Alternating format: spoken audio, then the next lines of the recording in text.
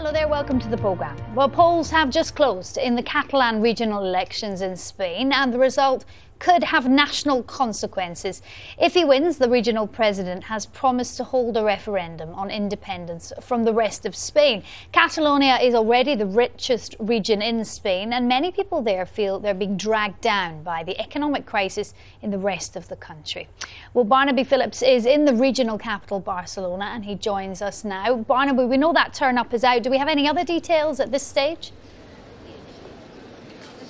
In the last few moments, Julie, we've seen exit polls, literally in the last 30 seconds. I've got them rather garbled, but what they seem to show is the governing party, Convergencia, which is in favour of a referendum, losing a share of the vote, coming ahead comfortably the largest party, but falling short of an absolute majority and falling short of its share of the vote in 2010. But other pro-independence parties or pro-referendum parties, particularly the left party, have done very well. So we're talking about an exit poll, Julie, but the picture seems to be that parties which are in favour of holding a referendum on independence will have a majority, a clear majority, in the new Catalonian Assembly, if this exit poll is correct. Perhaps I should bring in a regional expert at this point. His name is Jordi Muñoz. He's a political analyst at the University of Barcelona. I was trying to interpret what I was just reading 30 seconds ago, Jordi.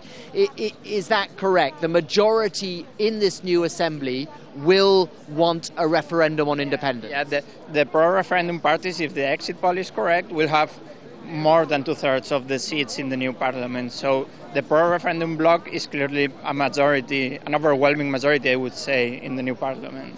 But it is nonetheless a messy result if this exit poll is correct, is it not? Because it would seem there's now going to have to be some coalition building here in Catalonia.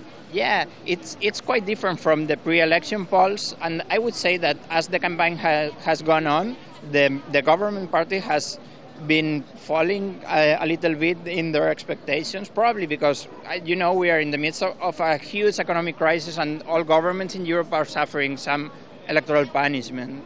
So, in other words, just to try and make it clear, a majority of Catalonians seem to have voted for a referendum on independence, but at the same time, they have not flocked in larger numbers to the party that was driving this process. Yeah, they have spread across the different parties that support the process. So I would say this will have to be a coalition process or a shared process from now on, if that's correct. And your gut instinct, having seen the exit poll projections, is a referendum, a consultation, call it what you will, closer now than it was yesterday? I think it's as close as it was yesterday. As long as the pro-referendum parties have a majority and they are willing to keep their promise of holding the referendum in the next term, I think in one way or another we will see something similar to a referendum happening in Catalonia rather soon, I would say. Jordi Muñoz, thank you very much for joining us live with instantaneous reaction to an exit poll which is throwing up all sorts of fascinating signals. Stay with us here on Jazeera English from Barcelona throughout the evening as we try and make sense of this important evening in Catalonia. We certainly will, Barnaby. Thank you very much for that update live there from Barcelona.